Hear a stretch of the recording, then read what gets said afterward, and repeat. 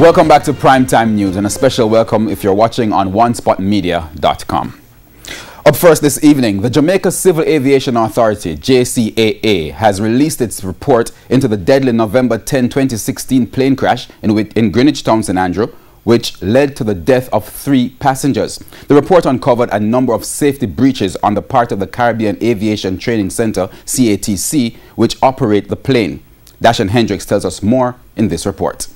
The findings published by the Jamaica Civil Aviation Authority, JCAA, revealed that the engine which was installed on the ill-fated aircraft did not conform to its type design, and there were other discrepancies which did not make it airworthy. Among other things, it said the engine's camshaft showed signs of extreme wear and corrosion. The Jamaica Civil Aviation Authority, which carried out the investigation, said in the report that despite numerous requests, the Caribbean Aviation Training Center was unable to provide a copy of the authorized release certificates for the engine and the propeller, which were reported to have been overhauled. The flight training school was also unable to provide a copy of the work order of the repair station where the engine was overhauled. Investigators say when the repair station identified in the maintenance entry was contacted in order to obtain a copy of the work order, it reported that the maintenance entry was forged and it did not have any information regarding the engine of the plane which crashed. In addition,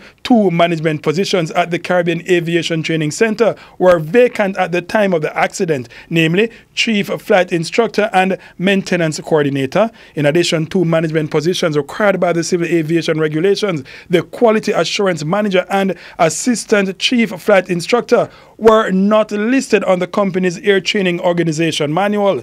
It was also found that the maintenance program for the Caribbean Aviation Training Center used to maintain the aircraft was not approved in keeping with civil aviation regulations. The airworthiness directive records presented by the company for the ill-fated aircraft were also incomplete. Not all reported aircraft defects were being recorded in the aircraft technical logbook, and there were service checks which were done on the aircraft for which no documents were available.